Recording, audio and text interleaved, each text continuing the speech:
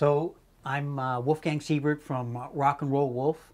I do productions and music festivals and shows. I run bus tours, collect tickets, and have a long history of 55 years of collecting rock and roll paraphernalia, whether it's buttons, posters, tickets, passes, programs.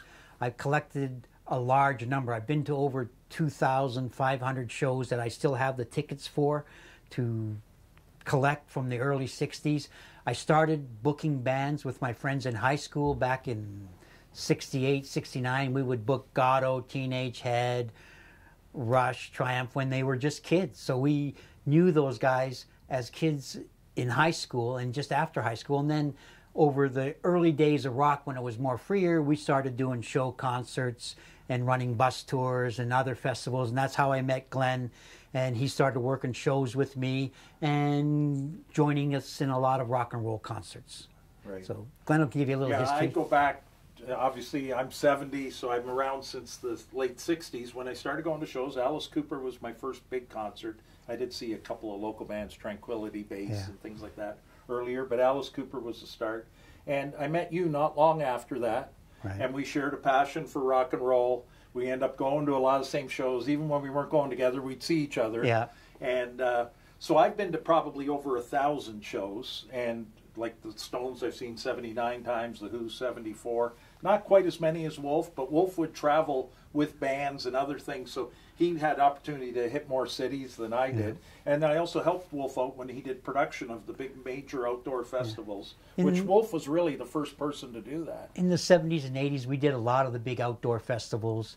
The Tragically Hip was one of our first big outdoor festivals, the Police Picnic, Heat Wave, Canada Talking Jam, Heads, all kinds of bands. So yeah. We got lucky and got involved in the major shows. I ended up working with the people at Cal Jam. And the Cal Jam people were the major promoters of California. And I became good friends with them and worked Chicago Jam with them. And that opened the door for me to work with other bands and produce concerts because I worked with the biggest group in California at that time. And that gave me credibility to do music festivals.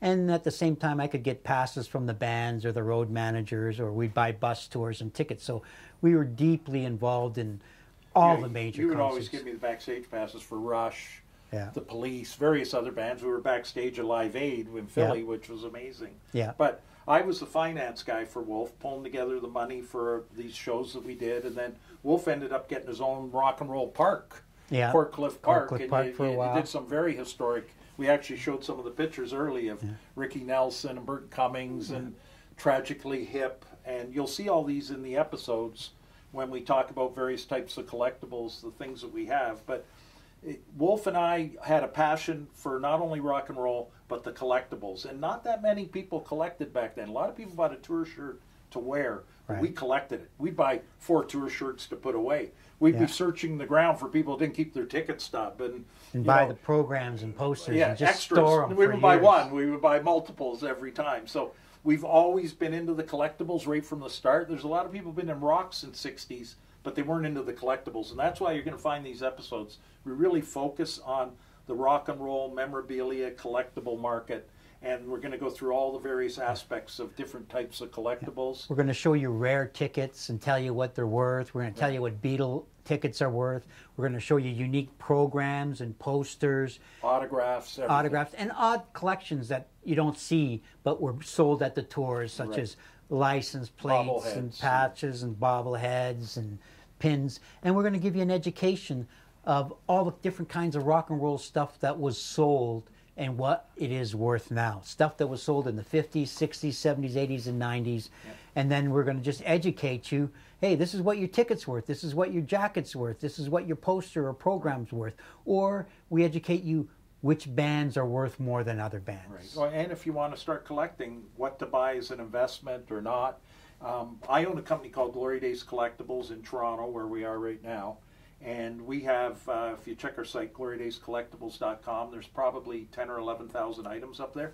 Now, sports is still a little bit bigger for us. Even though my passion is rock and roll, sports is still a big business. And so you're going to go through a lot of sports items on our site. But you can search by music or something and then see the items. But we also have an eBay store. We have, I think, 11,000 items on eBay. Lots of great rock items. We're buying every day. I bought a collection this morning.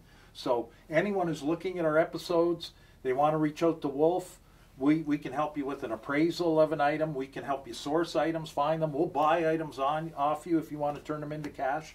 But and the higher the end, the more we want it. We're looking for the rarest, best items, and we'll pay the appropriate amount to get those. So we're definitely, you're going to learn a lot about collectibles, and maybe you want to make it into a business like me, or just have a passion like Wolf and just collect everything because you love it. And on our webpage, we'll show you thousands of tickets, hundreds of posters, hundreds and hundreds of programs. So if you're looking to collect certain things, like if you want the Who, I've seen all the Who shows in the Golden Horseshoe, and I have all the programs, all the posters, all the tickets, and they're on my webpage. So if you're a Who fan and you want to collect Who programs or tickets or passes, you can check our webpage for it. Right. Or if you're a fan of other rock and roll bands, we have the programs, and if you want to collect Elton John, you can see the 20 Elton John programs. And your we have. webpage is going to be rockandrollwolf.com. rockandrollwolf.com. Okay. And we're going to have all that stuff and more on those webpages to give you ideas of what is collectible and what is out there to collect. Because a lot of people, through these episodes, you'll be able to reach out to Wolf, and get a hold of him. And you want to ask questions or you want to meet with us. If it's a big enough collection, we'll fly and come and meet you if somebody wants to sell a collection. I mean, it doesn't have to be in Ontario here. We definitely collect from anywhere in the world. Right. And we'll show you also some rock and roll videos that we did on shows and some odd collectible stuff that people didn't even know was around, you know. You've brought things in today I didn't even know existed. So in spite of the fact you could be doing it for 50 years or 55 years, you're always learning something new. Yeah. Because there's always some bands like Heart would give license plates at their show, but no other band would ever sell license plates, you know. So we would show the oddball stuff of rock and roll to give you an education. And if you're a collector of posters or buttons or stickers, you can go on our webpage and see thousands of those, so you know what you're missing in your collection. Right. That's great.